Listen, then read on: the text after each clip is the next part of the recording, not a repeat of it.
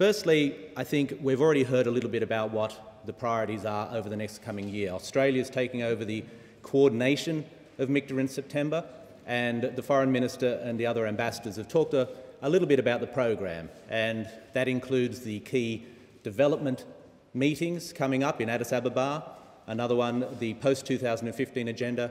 We've got COP21 with the climate change agenda. We are looking to expand the trade and economic aspects of MIKTA with the Business Forum, and we are also looking forward to the retreat next year. We have counter-terrorism on the agenda. We are also keen on the idea of having gender issues. So there's quite a lot of issues that MIKTA can take forward, and I think the ambassadors and others have already mentioned these and the type of issues that MIKTA will look to follow up on. I suppose probably what I'll try to address is a little more, how are we going to do this? I mean, how does MIKTA actually work in a concrete manner to get that practical cooperation we want on these issues?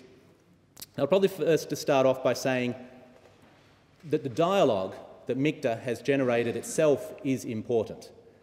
I mean, if you'd mentioned the word MIKTA a few years ago, people wouldn't have even known what you were talking about. The mere word of MIKTA, I think, generates a bit of interest. Why are these countries getting together? And again, you've had explained to why MIKTA is a sensible grouping to deal with global governance issues and many other issues in the world today.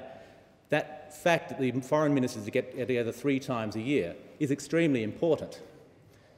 It's a forum that wouldn't have been happening a few years ago, and as has been pointed out, it also increases that bilateral interaction considerably. So, our foreign minister gets to see the Mexican foreign minister several times a year, which wouldn't have happened without MIKTA. So we can't underestimate just the importance of the fact that we have these dialogues in place at such a senior level in our governments. But of course we want it to go beyond the dialogue. We want to be able to get practical cooperation and practical work done on these global issues. We've talked again about the joint statements. You've heard about those. The joint statements are an extremely important mechanism for MIKTA, for their work. It's 5 very diverse countries, common in lots of ways, but very diverse in other ways, lending a joint voice to some of the most important issues of the day. I don't think you can underestimate just how important that mechanism is. And Australia as coordinator will be continuing to use that mechanism with, of course, the cooperation and the assistance of all the other MIKTA countries and the initiatives of the MIKTA countries to use that mechanism to really promote a view from the perspective of the very diverse countries of MIKTA. Beyond the joint statements, though, we can do a lot of other work, and talking about the, for instance, development agenda towards the end of the year, as I said, we've got Addis Ababa coming up, we've got the post-2015. Our missions in New York are working very closely together in advance of these meetings, and they can cooperate well, and they can look for potentially for solutions on parts of the negotiations where we can find common ground.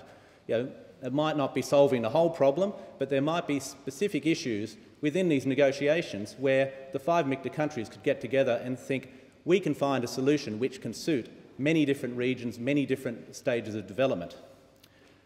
We could further do that by perhaps issuing a non-paper on specific issues. So, we can put a position paper together that stimulates discussion, again, coming from the very, very diverse areas that the MIKTA countries represent. And again, it's another way of working in a cross-regional way that can advance negotiations in an international forum. So we'll be looking to do more of that, particularly in the second half of the year with the very difficult meetings that are coming up, which we will really be wanting MIKTA to contribute concretely to. There are other options as well, of course. We've heard about workshops that are going forward. There might be I think a planned cybersecurity workshop in Korea in the second half of the year. They're doing workshops perhaps on peacekeeping, and also setting up networks of experts. And again, as Ambassador Kim mentioned, there's already a network of cybersecurity. So we've already got concrete networks being set up by MIKTA countries. So there's all those different ways that MIKTA can cooperate together to really take forward these challenges that are facing the world today. Beyond that, of course, we have the exchanges, and again, you've heard a lot about the exchanges.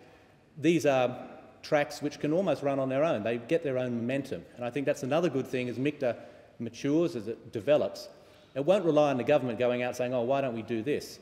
It provides leverage for areas all across the economy and culture to say, well, MIKTA is an avenue where we can explore to create further exchanges and create closer links between these countries.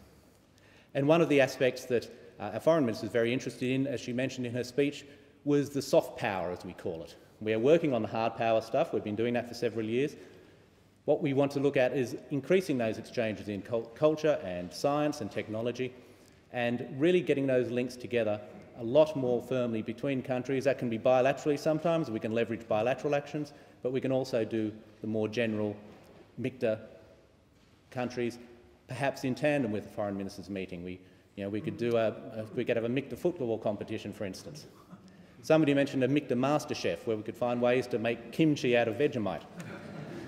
So there's lots of ideas, and of course, from Foreign Affairs DFAT's point of view, we'd be happy to hear people's ideas. What is a good activity that MIKTA can take forward? So I think the thing about MIKTA is the excellent work done by Mexico in doing the first year, coordinating the first year, by Korea by taking it forward. The structure's in place, and I think what you'll find is in a few years' time, we'll see cooperation amongst MIKTA countries that we don't even envisage now, because the structure's there, the momentum will be there, and people will come up with their own ideas that will take that forward. Anyway, thank you very much.